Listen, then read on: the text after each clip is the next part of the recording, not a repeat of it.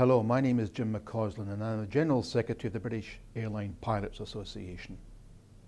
8 out of every 10 of Britain's commercial airline pilots belong to our association, and between them they have 50 million hours flying experience. That's a pedigree that allows our association to speak with authority, and that's a huge responsibility, one we take seriously, and one of the reasons for this short information film. In a recent independent poll, we discovered that 95% of our members were proud to be a pilot. Proud because they manage hugely complex systems and fly millions of people safely, 365 days a year, to every corner of the globe. 95% are proud to be a pilot, but only 1 in 5 would recommend it as a career to their children. Why? Well, getting the license is challenging in itself, but getting a job is even tougher. And increasingly, when a job does come along, it's too often casual work on a 0 hours contract. 0 hours means no guaranteed work, no reliable income, no holiday pay, no sick pay, paying for your uniform, the list goes on. And now some airlines insist that you have to become self-employed or set up your own offshore limited company to get any work. That's not right. It's not just, and it's not acceptable. So our association has 5 key messages. Message 1. To all of you who dream of becoming a pilot, we ask you to think very carefully before you venture into this profession. Do not make dreams your master.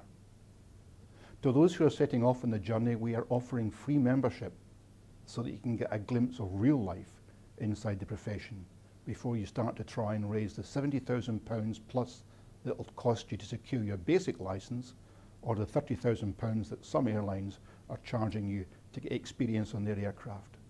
£100,000 plus is a huge investment in anyone's book. So before you take off, research the reality. To help you, we'll be producing testimonies from those who have recently trod the path. It's very sobering. Message 2. To those who have their hearts set in their career, our message is this. BALPA is not prepared to see this continue.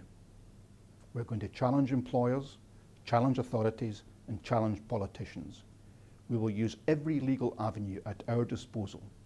We will expose shoddy practice wherever they exist, because it is not right that a profession in which the public places so much trust should be treated in this way. You have our commitment. We will tackle this. Message 3. To those in authority who regulate this industry, we say, wake up. There's a real concern that this is an accident waiting to happen, just as it did in Buffalo in the United States in 2009. The American authorities have woken up to this trend and have made substantial changes in their industry. So I ask our authority, will it take a repeat of Buffalo in Britain for you to do anything? This is not scaremongering.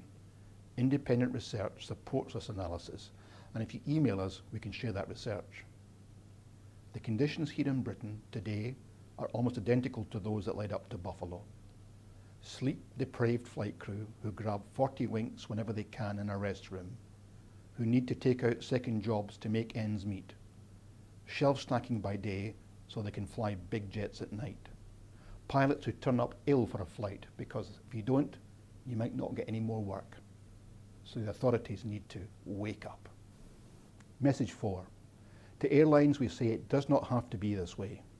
We have reached agreements with airlines that do provide quality training with job certainty whilst operating in economic reality. Our message to employers is join us in securing decent careers and stop this race to the bottom.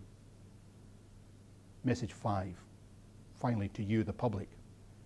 Our mission as an association is to make every flight a safe flight.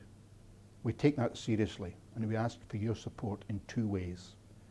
1, if you can get an opportunity, ask the airline you fly with what proportion of their pilots are on these contracts.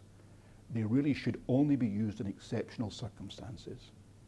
And 2, if you get an opportunity to raise the matter with your MP, ask him or her to take on these interests in their concerns. You and your family deserve to fly safely.